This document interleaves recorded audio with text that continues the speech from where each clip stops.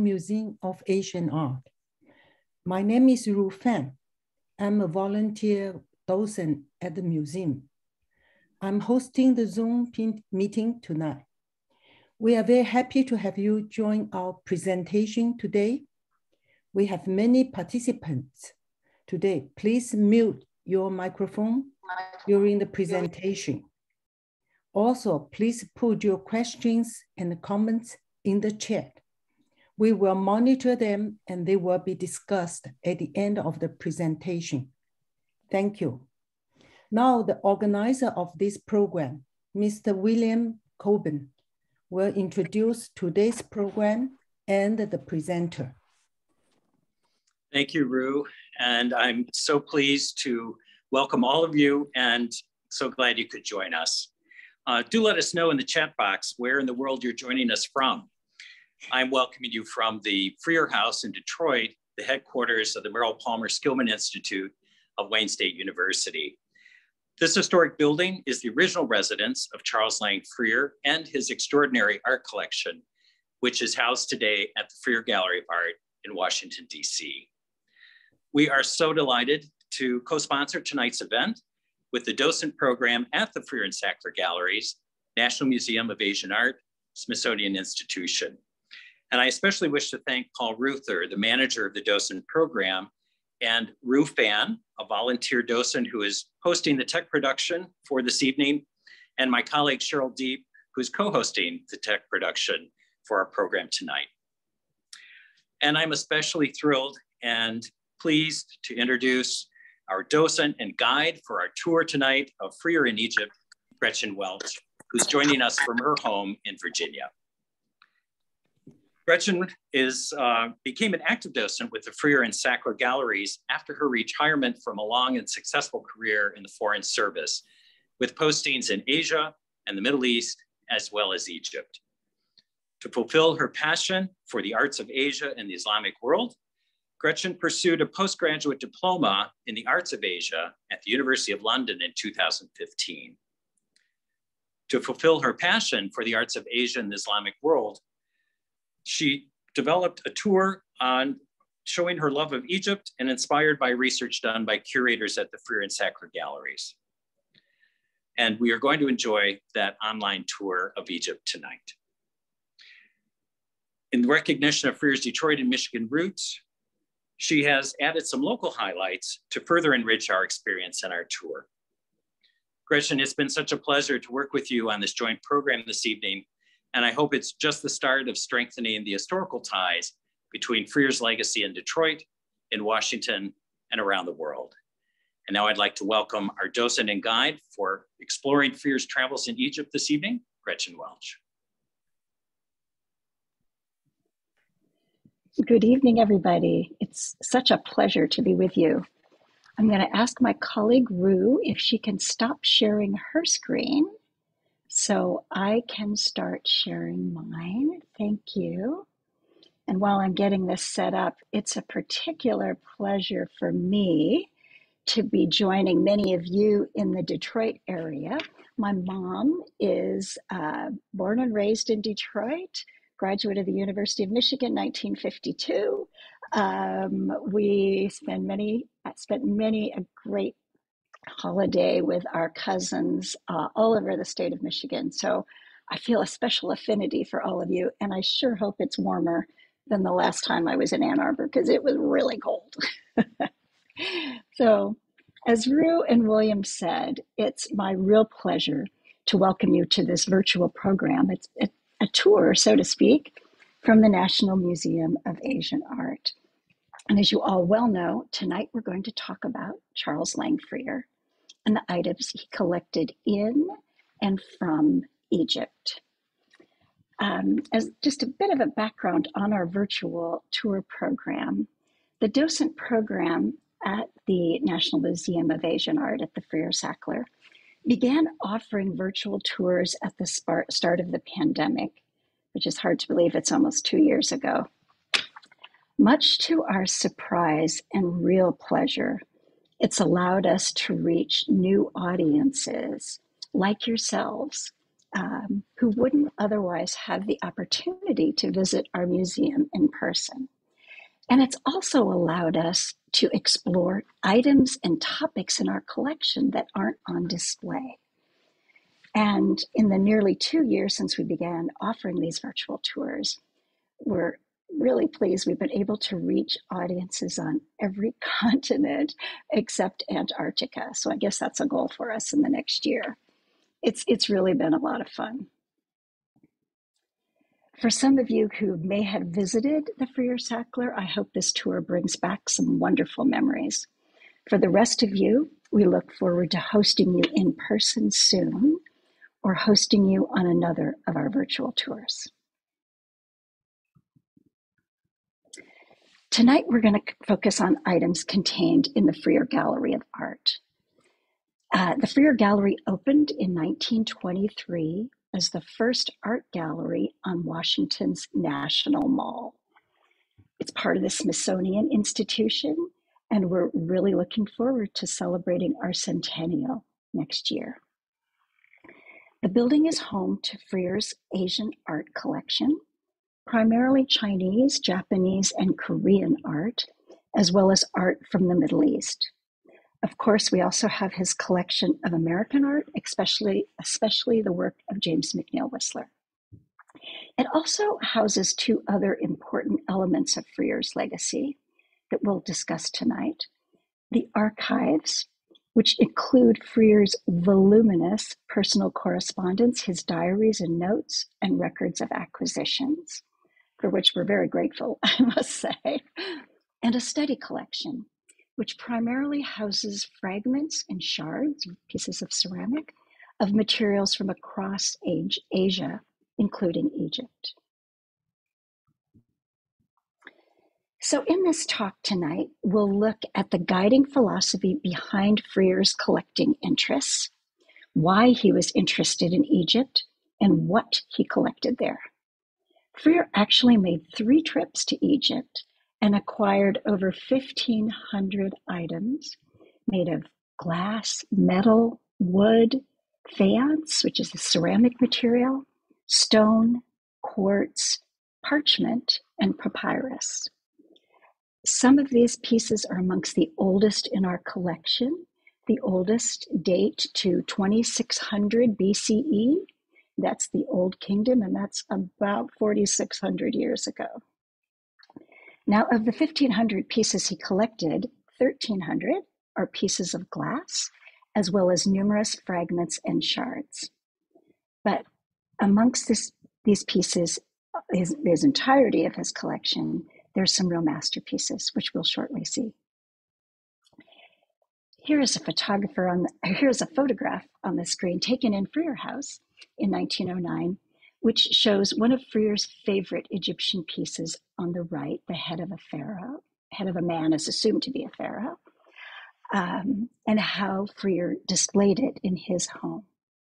The photograph shows so much about Freer: what, why, and how he collected and displayed his objects. So I know a lot of you are friends of Freer and know a lot about him, but let's take a quick look at him, his life, and his collecting philosophy. 1854, Charles Lang Freer was born in upstate New York in Kingston. One of 6 children, he left school at the age of 14 to help support his family and went to work in a railroad car company in the brand new world of railroads in America. Over the course of the next 30 years, Freer helped build a business and fortune in this brave new world. Freer's life changed in 1887 when he purchased his first folio of etchings by the American expatriate artist James McNeill Whistler. Whistler lived and worked, as most of you know, for most of his career in Paris and London. Here are 2 of the 26 etchings and drawings of Whistler's that Freer purchased in 1887. The following year, he purchased 39 more. So clearly he had a passion. And note, we're seeing early indications about the kind of collector that was Freer. Buy what you like, focus on a particular artist or genre, and purchase what you can find for a good price. By early 1890, Freer had purchased over 100 of Whistler's etchings and had made a decision to build a comprehensive collection of Whistler's work. On a visit to London in March 1890, Freer went by Whistler's house, knocked on the door, and the two became close personal friends and professional colleagues until Whistler's death in 1903. Here is a painting made of Freer by Whistler near the end of Whistler's life. Freer made good on his collection wish. As we all well know, by the time of his death in 1919, Freer had built one of the world's most comprehensive collection of Whistler's works, which are now held in the Freer Gallery.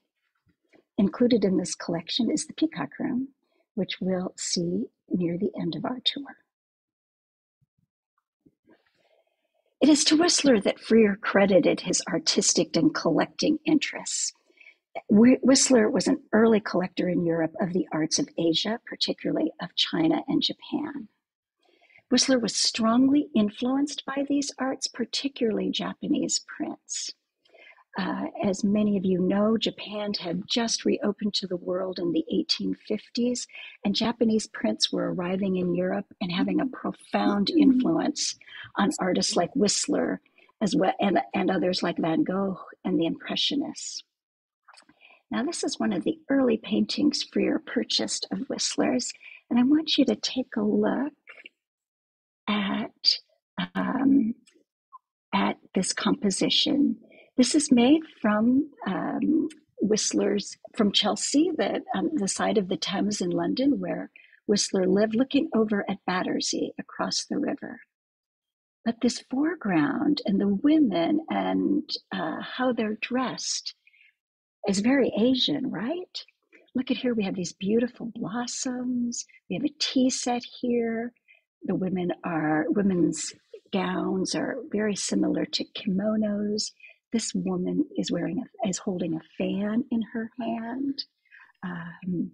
So very strong Asian influences in this painting. Freer wrote later that Whistler represented a decisive fusion of the East and West. For his part, Whistler urged Freer to study Asia and consider acquiring prime examples of the early masterpieces of China and Japan. Freer took Whistler's admonition to heart. After orchestrating a successful, really almost blockbuster business deal in his mid-40s, Freer retired from active business life and dedicated the rest of his life to assembling his art collection. As you all know, he never married and did not have children, so his collecting became his life's focus. And as someone without a formal education and certainly without any art training, Freer applied himself to learning about Asian art and art collecting. Of course, he undertook extensive travels, some of which we're going to talk about tonight. But in the years while he was focused on building his collection and traveled, his home was and remained in Detroit. Here is the home you all know so well that he built on Ferry Street in 1892, where he displayed his collection, received visitors, studied his works that he'd acquired, examined new shipments. It's an important and integral part of his life and of our story this evening. This picture, photograph taken in 1909, was taken in Freer House and shows Freer looking at two of his works. As a connoisseur and collector, he acquired objects that appealed to his aesthetic sensibility. Basically, he bought items he believed were beautiful.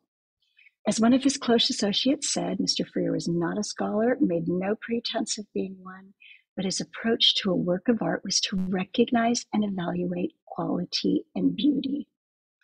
He especially appreciated the formal qualities of color, surface, and texture. And we'll talk about those items a lot tonight when we look at Egypt. Wherever the object's origin or matter, he felt it was key to have an emotional relationship with a piece of art, to be able to react to its beauty. In this photo, you'll see that he's placed an oil jar right here on the left from Raqqa, Syria, with a Whistler painting of Venus. Now, to some people, they would look and say, these two things have no connection. But Freer absolutely disagreed with that. He believed in the universality of the beauty, and that objects in his collection, like these two, were really related to each other by a harmony of composition, color, and technical qualities. As you'll see from the quote on the slide, he really regarded his collections as a harmonious whole. They constitute a connected series, each having a bearing upon the others. So when we look closely at these two works, an oil jar from Raqqa in Syria from probably the 13th century or so, compared to this Whistler pastel, look at the form of the jar and the form of Venus. Very similar, right? The texture on the jar, these horizontal lines, very similar to the lines that appear in the pastel, in the portrait. And you could argue the patina, very similar in some of these places, this brownish greenish. So from different areas, different mediums, but he believed that both were beautiful and complemented each other. Freer really considered himself the guardian of the pieces in his collection, not the owner. And he thought that the educational value of his collection was extremely important. So in 1904, he decided that his collection was of national importance and that he would offer it to the Smithsonian. In 1906, he secured the Smithsonian acceptance of the gift, in the gift was included a pledge to provide a substantial sum of money for construction of a fireproof building, and to provide the gallery, the museum, with an endowment to support it, which, pleased to say, we still use to this day. Okay, so we know all this about Freer now. Why did he become interested in Egypt? We know he was looking towards China and Japan to start, where Whistler directed him. Well, let's look at some of his early collecting for a clue. By the way, when we look at the pieces on the slides, you'll see this number and letters. The letter F means Freer, and the date is the date in which he acquired it. So this piece was acquired in 1892. It was the second piece he acquired that year. This year he was quite active. He acquired over 400 pieces. So that tells us a little bit about the dates when he purchased these items, just as a little background for you all. So as I mentioned earlier on, Freer loved color, texture, and surface. So he had a natural affinity for ceramics.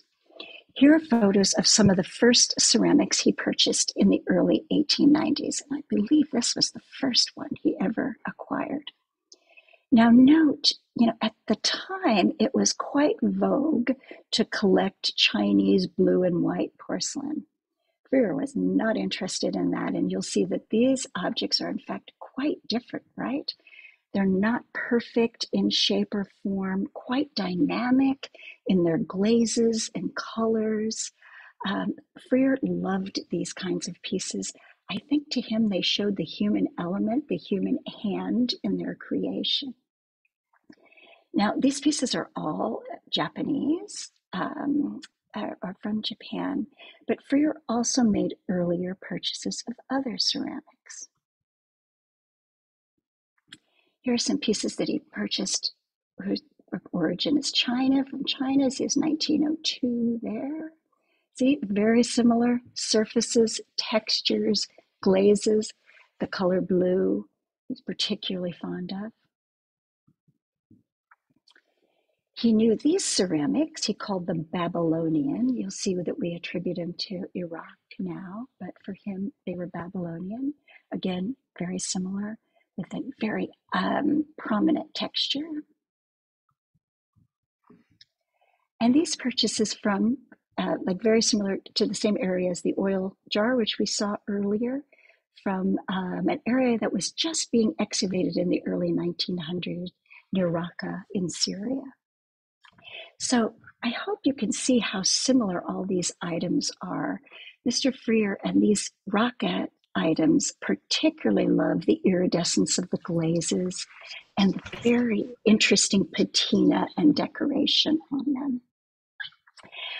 Interestingly, in the archives, there is a letter that Freer wrote to one of his favorite dealers in 1903, so around the period when he was very interested in collecting the Raqqa items.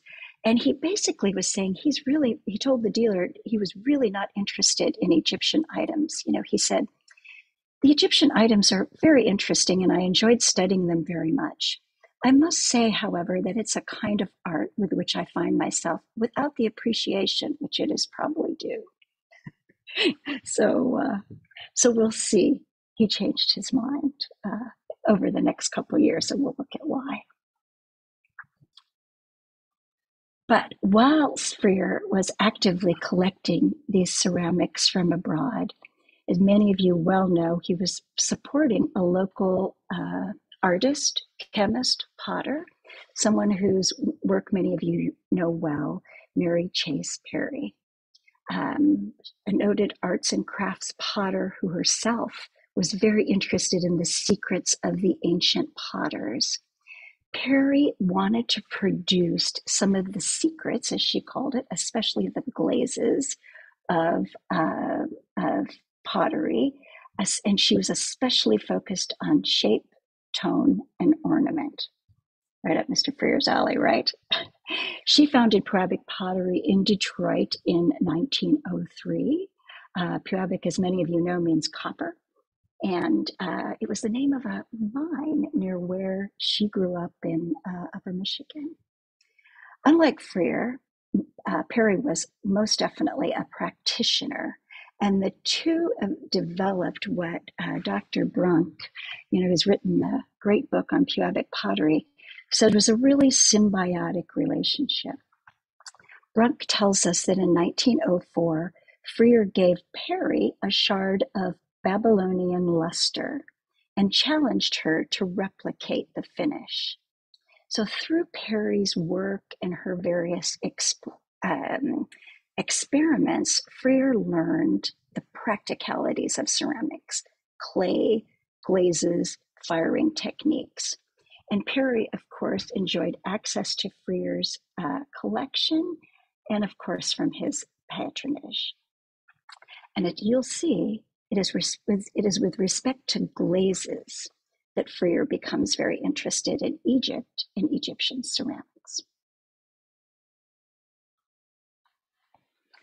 So we know after Freer retired, he was visiting Europe quite frequently, especially London, particularly while Whistler was still alive, and Paris. Whistler passed away in 1903. Freer helped plan his funeral, was a pallbearer. Freer was back in London in 1904 when he bought the Peacock Room. And of course, when he was in London, he visited places like the British Museum. He saw people's private collections. And he became acquainted with the books written by a gentleman named Henry Wallace. Wallace was a painter himself, had written 2 books on Egyptian ceramics, as well as a book on Persian lusterware, all of which we know Freer owned. Now, Wallace made a really interesting, he posited a really interesting theory which was a theory at the time, I think, that Egyptian ceramics were the world's first glazed ceramics. Modern research has shown this to be true. Wallace did these. Remember I said Wallace was an artist. These are drawings he made of fragments, ceramic fragments from Egypt, first on the left, and you'll see the portion of the bowl on the right. He wrote in his book that ceramic art, given its long history of successful achievement, Egyptian ceramic art exercised and influenced once deep, stimulating, and enduring on all the civilizations in which it had had contact. So in other words, perhaps Egypt, their discovery of glazes and their use of the color blue, which they also discovered, maybe that was the source for glazing as it spread around the world. Freer was really intrigued. Were Egyptian ceramics the beginning? Did they influence those of Mesopotamia and beyond?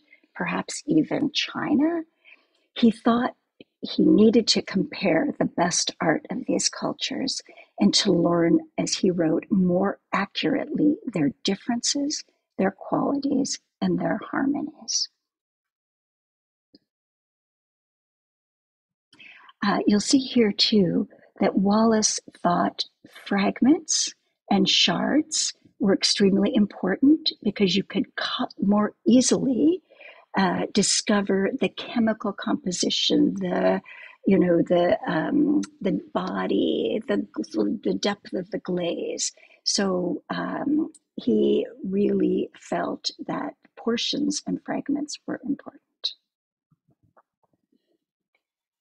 It turned out, even though Freer said he wasn't interested in collecting Egyptian objects, that he did have 2 items in his collection. The first he got in 1902, this small bust of Horus, and then this bowl he acquired in 1905 around the time he was getting quite interested in Egypt and in glazes.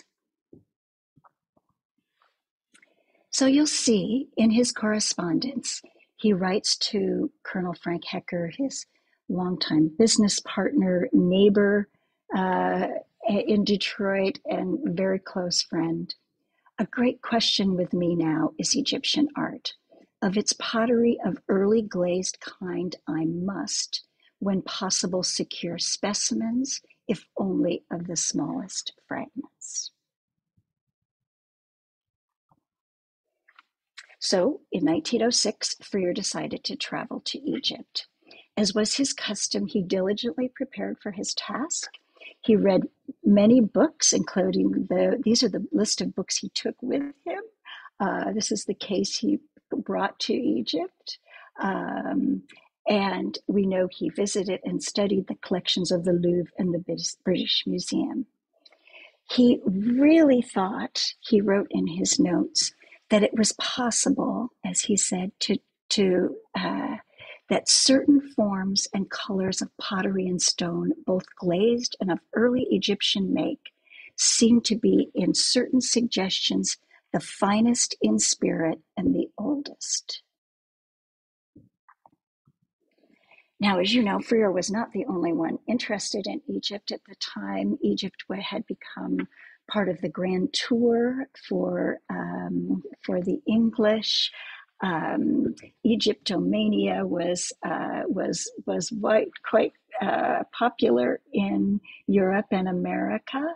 I thought this picture of the obelisks in Egypt is wonderful because, as many of you know, the ruler of Egypt started giving obelisks gifts, and there's one in the Place de la Concorde in Paris.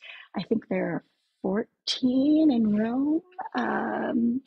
And then, of course, we have our own obelisk, our own Washington Monument that we were building in the late 19th century here. Interestingly, though, most of the collectors were focused on the Egypt of the pharaohs and the monuments. There really wasn't much interest in the areas in which Freer was interested. So we saw this very famous photograph in the slides before we started tonight. Freer took his first trip, nearly 6 weeks long, spent primarily on an extensive tour of Egypt. Freer arrived in the north in Alexandria, traveled all over the country down to what is called Upper Egypt in the south to Abu Simbel. He spent significant time in Cairo, visited the Egyptian Museum, which had opened just a few years before he arrived, the pyramids, Saqqara, and of course, he visited several antique dealers. In the photograph here, we see his travel companion, a gentleman named Frederick Mann, a longtime Detroit friend who lived not far from Freer, William tells me, on Cass Avenue, and who may or may not have been his personal physician. I think there seems to be some question about that, but certainly a close friend. In the photograph here, Freer is sitting here in the middle with cups of tea, of course, looking at one of one of the dealers who will figure prominently in our story, Ali Arabi. And this gentleman is a gentleman named Ibrahim Ali, who was kind of Freer's, they call him a dragoman, which is like a translator / assistant, and who was with Freer on all 3 of his visits. So, of course, Freer was based at the Best Hotel. This is the Shepherd's Hotel in Cairo. It was described as the truly grand establishment of the Victorian period. Guests could enjoy the spectacle of others, often celebrities, royalty, and the very wealthy. It had been Napoleon's headquarters during his time in Egypt, and after Freer's day, it was the Allied headquarters during both world wars. Freer tells us he had a wonderful time there, and his diaries tell us he ran into some Detroit friends in Egypt, who included a couple named Charles Swift and his wife, Clara. Now, on his trips around the country, Freer acquired photographs taken by a famous French photographer of various areas. Interestingly, from other travelers at the time, we know some of the other visitors to Egypt carried a brand new invention that was known as a Kodak Brownie camera. Remember those? But Freer appears not to have been interested in, either not had a camera or not been interested in taking his own photographs. So he instead purchased photographs made by other photographers of the regions he visited. This gentleman's name is Philippe Bonfils, and they're actually quite lovely photographs. So, what did Freer acquire during his visits? Well, of course, he acquired some beautiful ceramic pieces. Before traveling to Egypt, Freer had learned from Wallace's work about the Egyptian glazed material known as faience.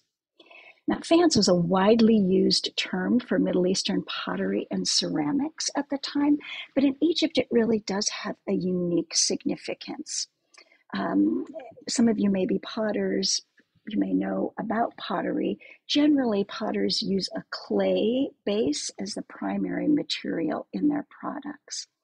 But in Egypt, because of the desert environment there, potters developed a base material that they combined with clay of silica, basically frit or sand.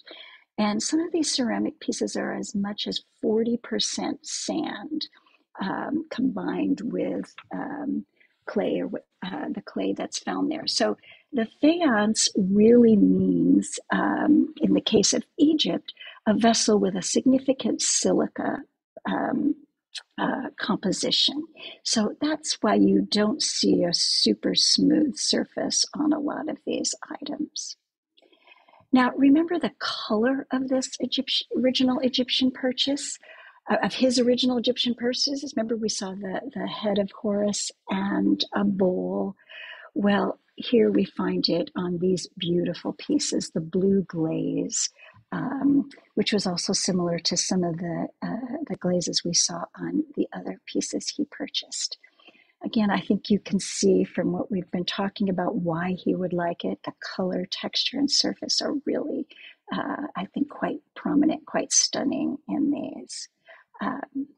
In ancient Egypt, objects created with faience and covered with this blue glaze were considered magical.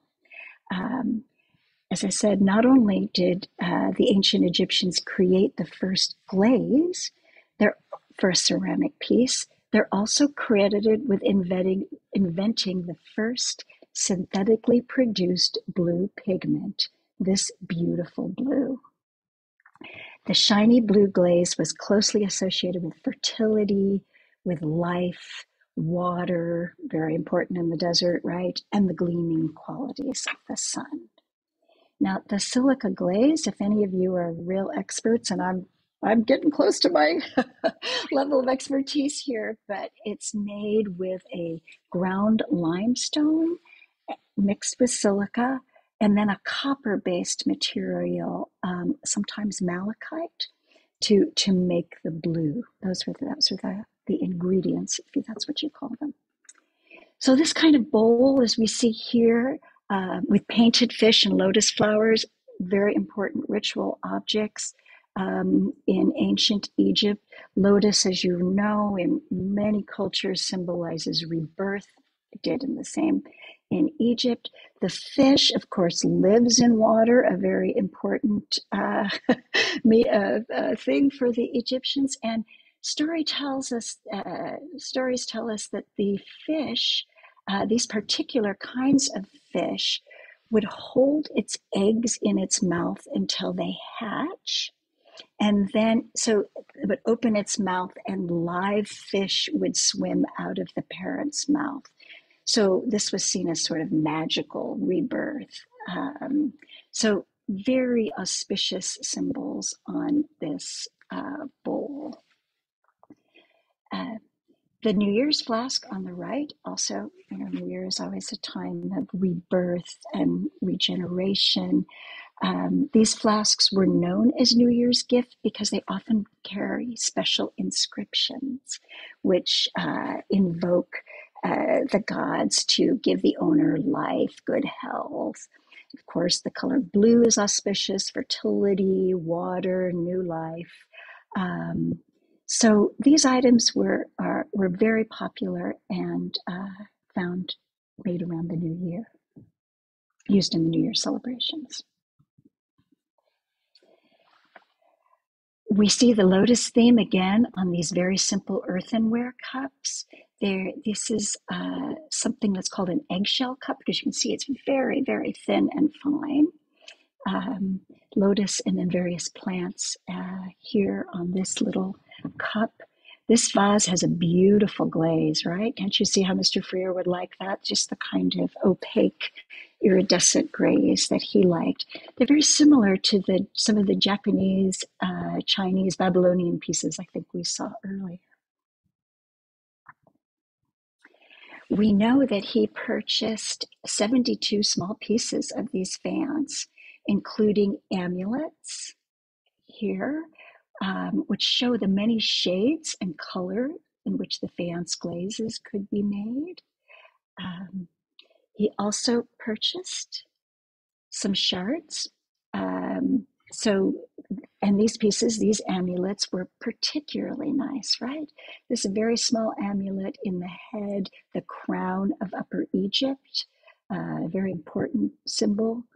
And this pectoral amulet would be worn on the chest in a tomb, depicts the god Anubis, who is the god of mummification, a very important god. So again, the symbol of the blue, and again, you can easily study these pieces for all sorts of technical qualities. So Freer was able to acquire these amulets, other specimens of glazed ceramics and stone, mostly Egyptian, but he was quite pleased to get some Syrian and Persian pieces, which were, as he said, later of a medieval date.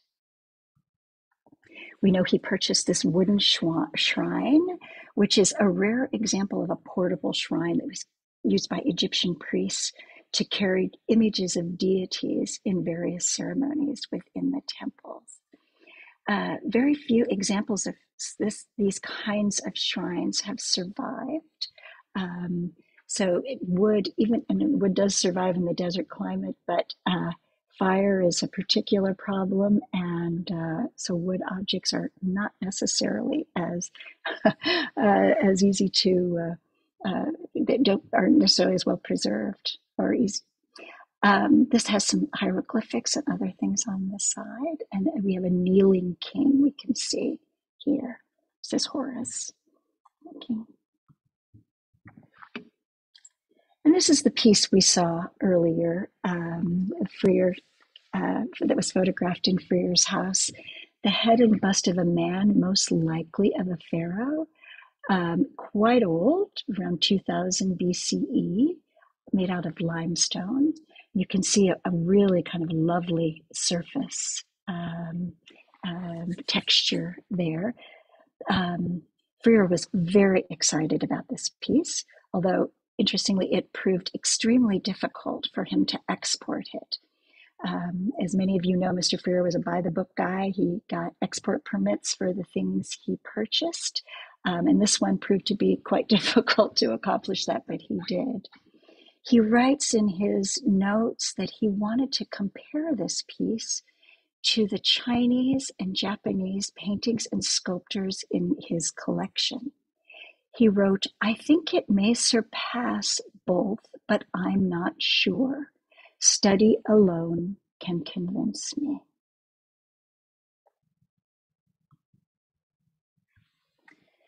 But perhaps Freer's most important purchase during this first visit was a very unexpected one, and one that is sometimes described as uncharacteristically impulsive.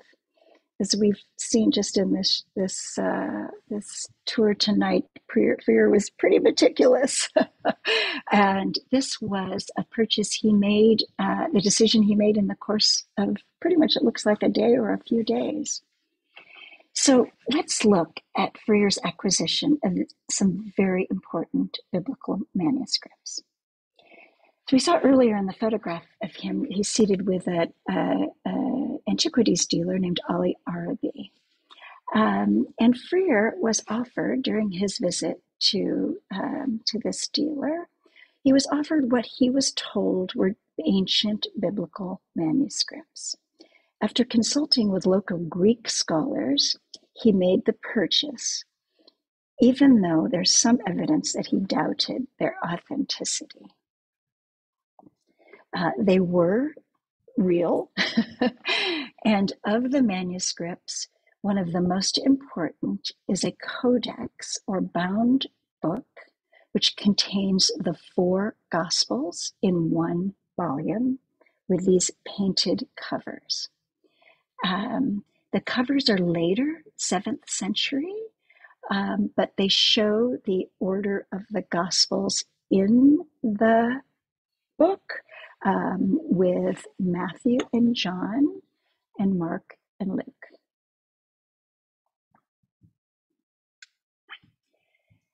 The Codex is now variously known as the Washington Codex or the Freer Gospels. It is considered, I think it's the 3rd oldest biblical manuscript in the world, and certainly the oldest currently in the United States. Codexes were new in this time. Previously, biblical manuscripts were on scrolls. So this was a relatively new technique to bind the manuscript. And you can see it's written in Greek. It's like they're very regular, small, sloping letters. There's 1 column per page, 30 lines to the page, 372 written pages, as you'll see, on 187 leaves. It's been dated to the late 4th, early 5th century, so the late 300s, early 400s. Its very careful layout suggests that it was possibly for public reading, liturgical reading as part of a service, but it seems to have been compiled from a number of different and fragmentary sources. Now, this is perhaps because the dating of this to the late 4th century, Christianity was only recognized as a legal, legitimate religion in 313 by the Byzantine Emperor Constantine. So before that, Christian books were burned, and so right now, at this time, when this was compiled, perhaps the scribes were piecing together what they could find. We don't really know. The Codex, and in particular the Gospel of Mark, contains a passage known as the Friar Logion, and it's a paragraph not found in any other early version of the Gospels. And it's a brief dialogue at the end of chapter 16 in Mark's Gospels, where there's a dialogue between the resurrected Jesus and his disciples. It's fairly short. The account of this discussion between Jesus and his disciples is referenced in the works of St. Jerome. So there is we know it's not just out there on its own. So it really is an alternative ending to Mark's Gospel. Again, unique to the Codex, to the Friar Codex. He also purchased from Ali al-Arabi at the time some fragments of the Psalms, which you see here is not in as good of condition, and 102 leaves of the books of Deuteronomy and Joshua, also in Greek.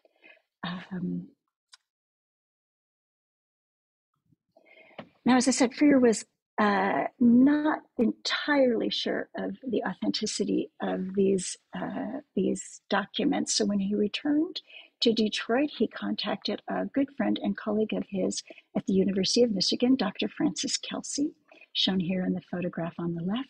Many of you who've been to the University of Michigan recently may know him from the Kelsey Museum of Archaeology.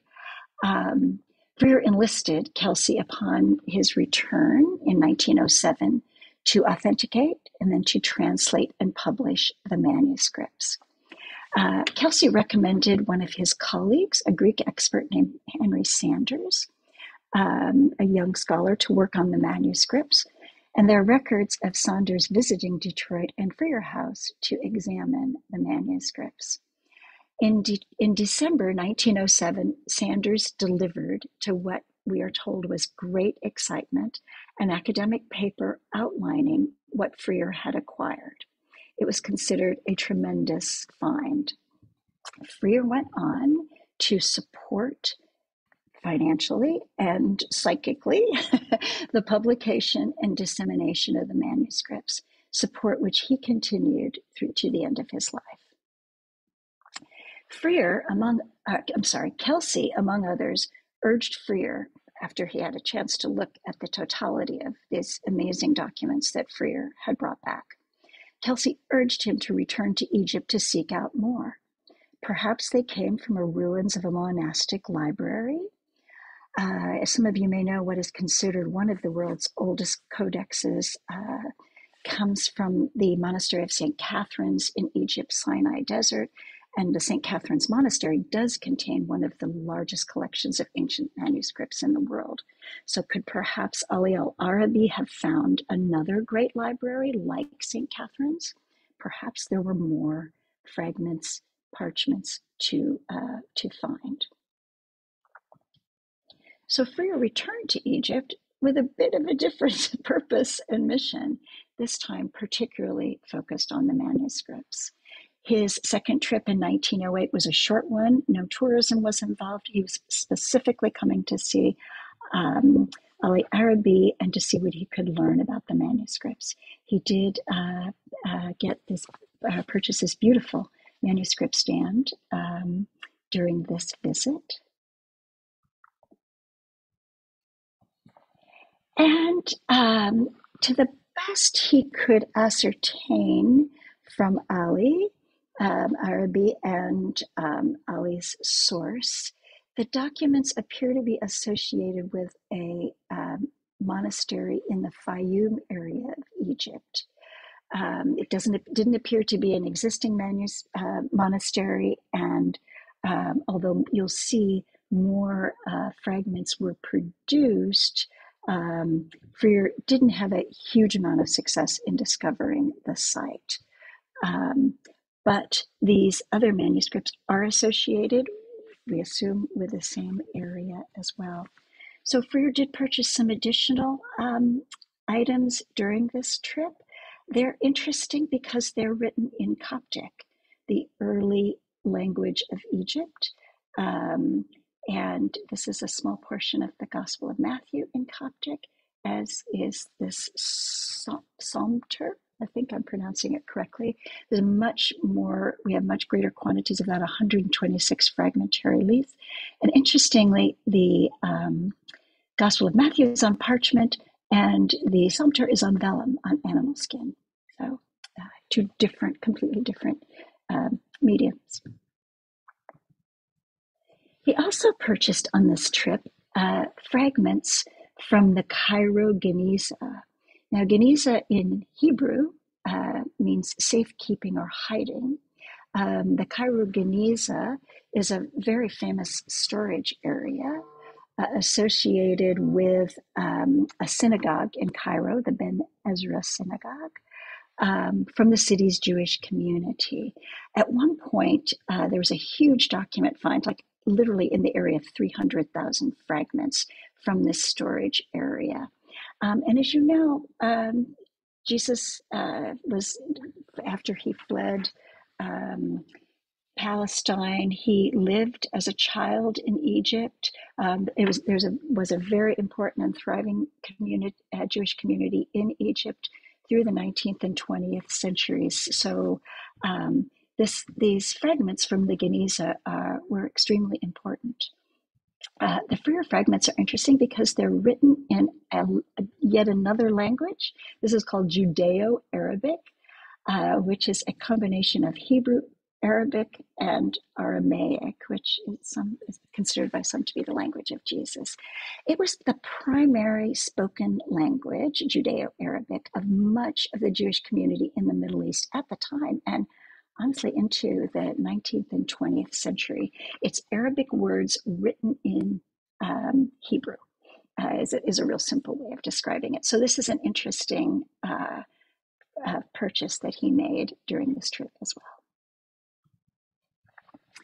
He also bought during this brief 1908 trip these carved limestone reliefs. You remember we talked about Henry Wallace earlier, who discussed how he discussed in his book that faience was used to illustrate architectural tiles. I can posit that perhaps Freer was motivated by Wallace's comments yet again in purchasing these items. Perhaps they at one point had a faience glaze or color, or they were also possibly used as sculptor's molds. So, during his last trip in 1909, Freer made an important purchase of an entire glass collection of an Italian man named Giovanni da Tari. This is one of the collection I mentioned to you that consists of 1,388 glass objects, some very small pieces like the one we see, and also some magnificent vessels. Freer actually wanted the entire collection. He loved the diversity, and it was believed it was important to study all the objects, to purchase all the objects so we could study, like I said, as with the fragments and the shards, the composition and technical structure, because he really hoped that this study would inform us not only about the craft, tradesmanship, materials used, but also about cultural and technical exchanges and perhaps help us illuminate the history of the region. Here are three of the more magnificent pieces in Dattari's collection. These are glass. The one on the left is pomegranate, again, a very auspicious pomegranate, rebirth, fertility, very auspicious symbol. The one in the middle and the one on the left are really lovely, aren't they? They're made in something called a dragged thread decoration. That's the color that's pulled through the object. The technology for the making of glass seems to have arrived in Egypt from Syria around 1500 BCE, and it was quickly developed into a craft used in royal workshops. We think these items were definitely part of a royal collection.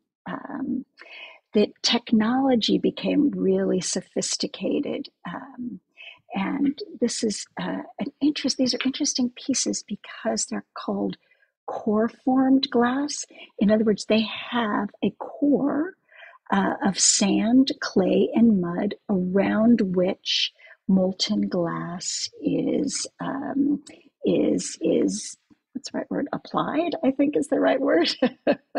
So they were pulled into the decoration. It was really highly skilled.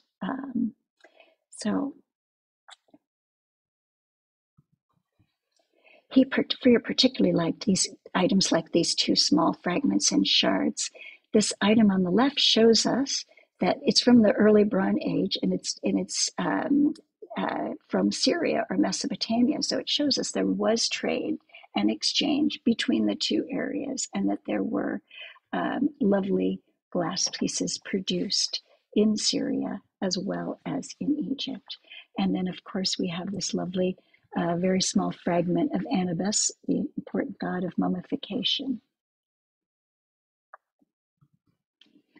He did purchase two more pieces of these lovely bowls. Similar motif on this bowl on the left of the lotuses and the fish. And this one on the right is a very important goddess known as Hathor, who is the goddess of the sky, women, and fertility. This small container is stunning, isn't it?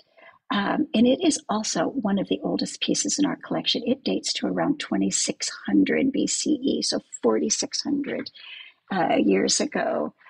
Isn't it lovely? It's amethyst quartz made in the Old Kingdom, which is probably around the time of the pyramids.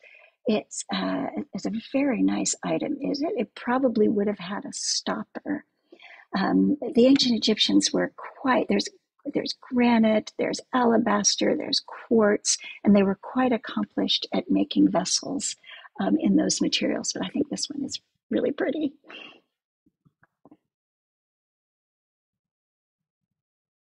Oops, sorry. He also purchased this interesting Byzantine jewelry collection. This has a coin showing one of the Byzantine emperors, dates to the 500s.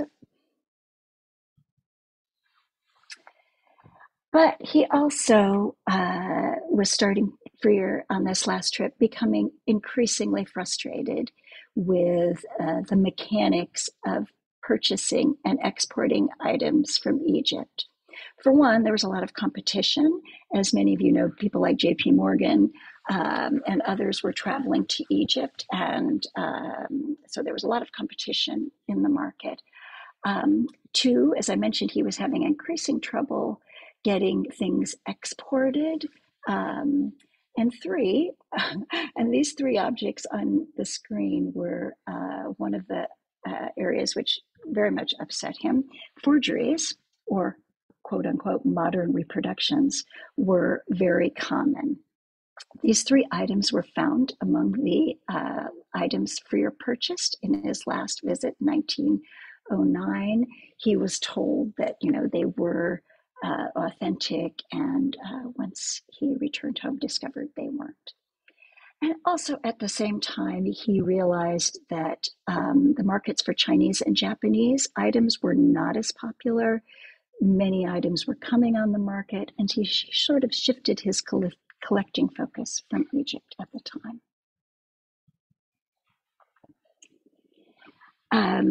He did, in the years from 1909 until his death 10 years later, continue to support and collect additional manuscript fragments like these on the screen here.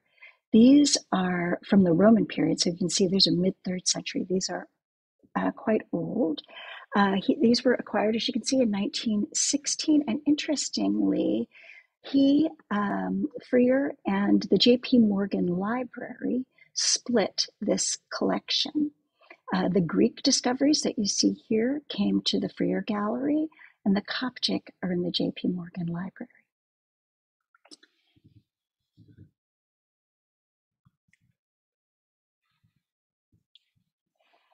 And after Freer's death in the 1930s, we were able to acquire what I think is a piece he would really love, a very special piece. Again, you can see the date, 2600 BCE. This is a head of a pharaoh made from stone and copper, very smooth, beautiful texture surface, right? It's in remarkably good condition. It has an ear chipped off. The pharaoh has lost his beard. The right eyeball is missing, but it is a beautiful piece. The details of the crown suggest it was probably carved in the 4th or 5th dynasty, and very few royal statues we survived from these periods, making it a rare example of Egyptian royal portraiture. So even though we acquired this after his death, I think he'd be very happy with it, my personal opinion.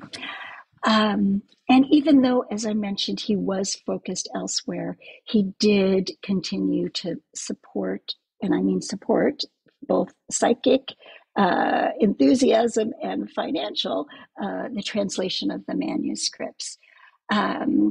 Kelsey records that Freer took an enthusiastic interest in the work and insisted that Sanders, Kelsey, and those working on the manuscript use the most advanced technology in the photographic processes so scholars could have clear images of the manuscript and be able to analyze. He financed the publishing and dissemination of this project. And this last volume, you'll see, was completed after his death in 1927. And even though his collecting interest shifted elsewhere, he continued to support Mary Chase Perry and her Puabic pottery group. This is a photograph I found of a fireplace. I don't think you're sitting there, William, right? You said it's in another room, but that Freer commissioned for Freer House in 1911. And Mary Chase Perry's records and Freer's records say this was an Egyptian blue tiled fireplace.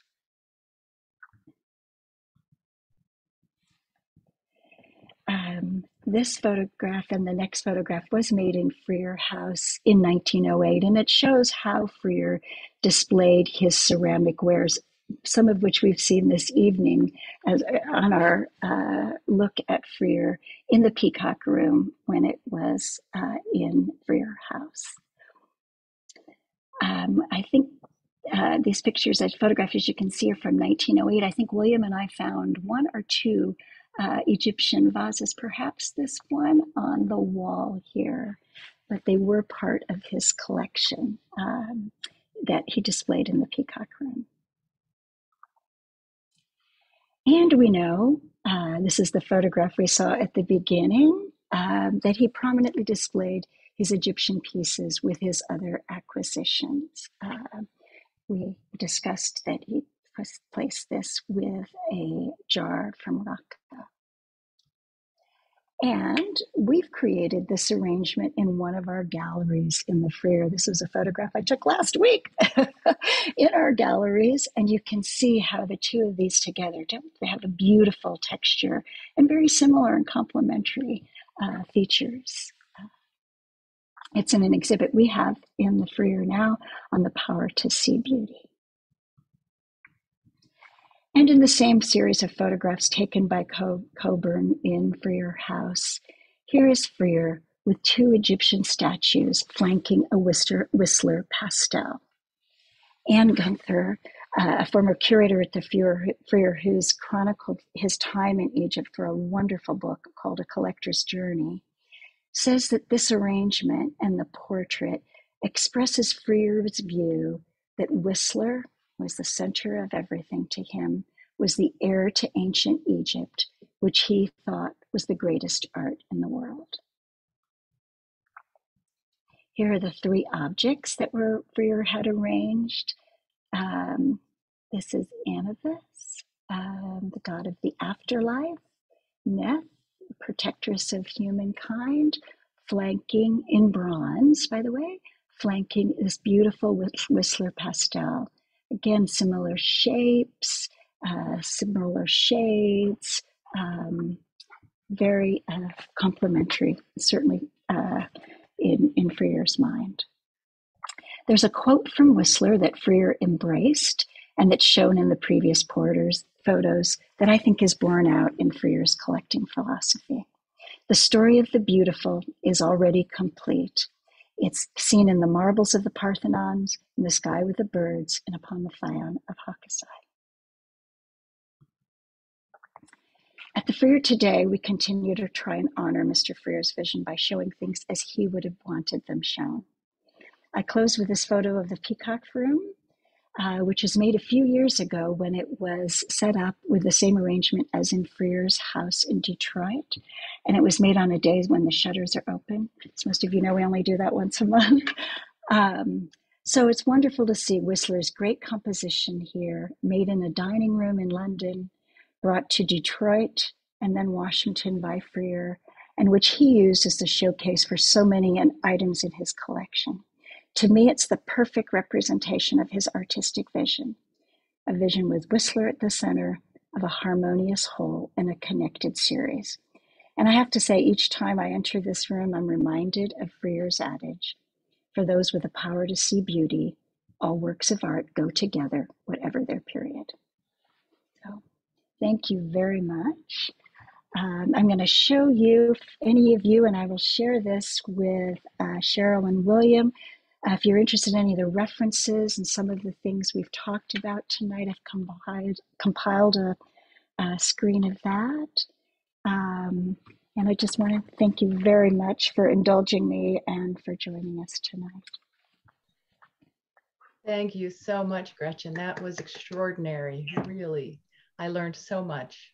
I cannot thank you enough. I want to watch the whole thing again. It was phenomenal. Do we have questions? We're open for questions now. Yes, I apologize. I've probably got into many people's dinner hours, so. I don't think they mind at all. And I did want to mention, while people are thinking of putting questions in the chat box, we did have participants from Bristol, UK, Sarasota, Florida, Salisbury in the UK, Sandwich in the UK, Virginia, Wales, Montreal, Ontario, from all over the nation and the world. So that's really remarkable. I see there's a note in the chat about one of the photos in Luxor. This, in fact, Edfu in the Valley of the Kings. So thank you for the correction. I think it's from Dian Hilton. I appreciate that. And we'll make that note.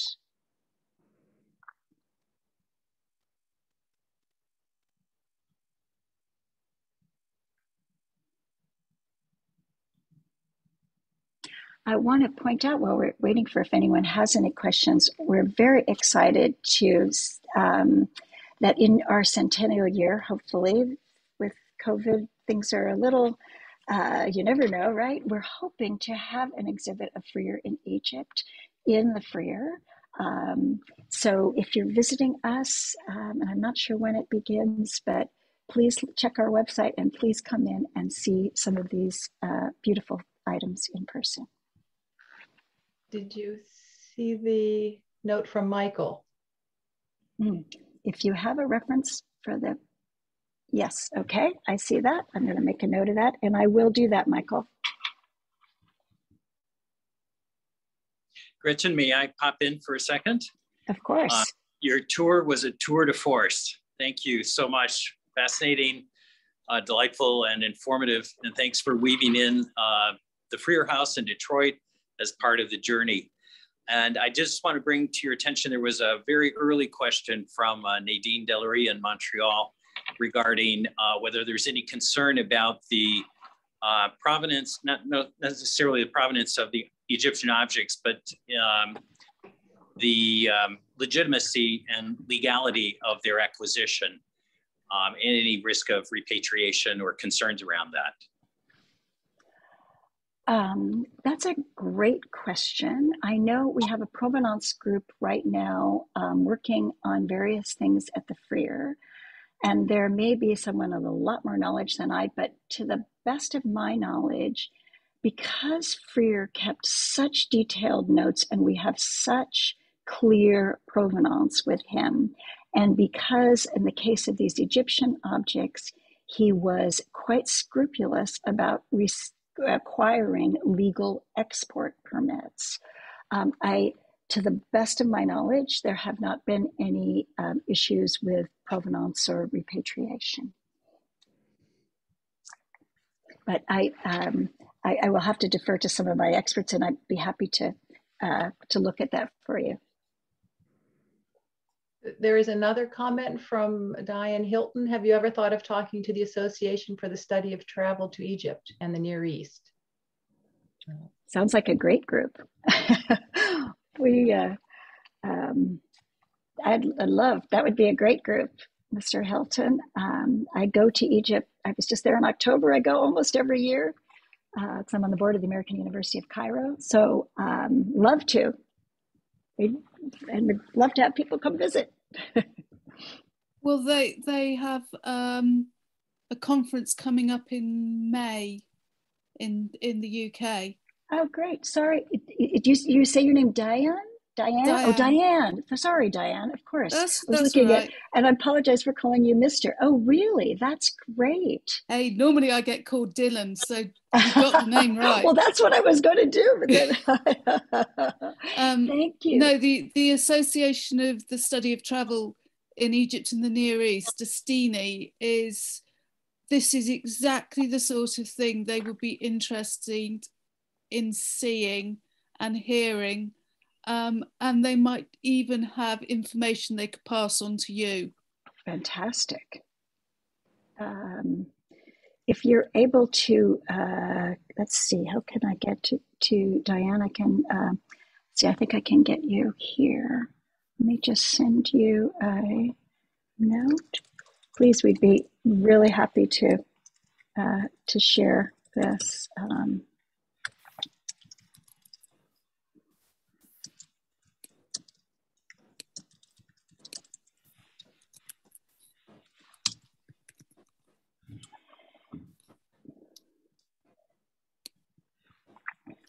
Right, I will do that.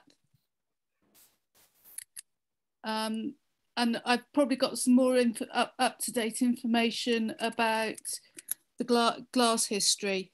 Oh, fabulous. Really? Yeah, because I teach ancient glass technology. Oh, fantastic. So the latest information is that at the moment, it looks like Egypt is winning the race to actually be the earliest glass. Not Syria. The technology not did Syria not come at from the Syria. moment. They're probably going to try and bat it back to Syria at some stage, but at the moment it is Egypt. That's fantastic. Did you say you're in Bristol, Diane? Bristol, yes. My gosh, you're up late. Yeah, and I have to be up in 6 hours for work, so yeah.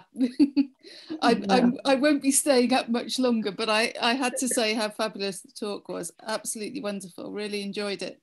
Thank you so much. And my husband, who is an Egyptologist, found it fascinating as well. Oh, He's my already gone to bed. He's already gone. Great.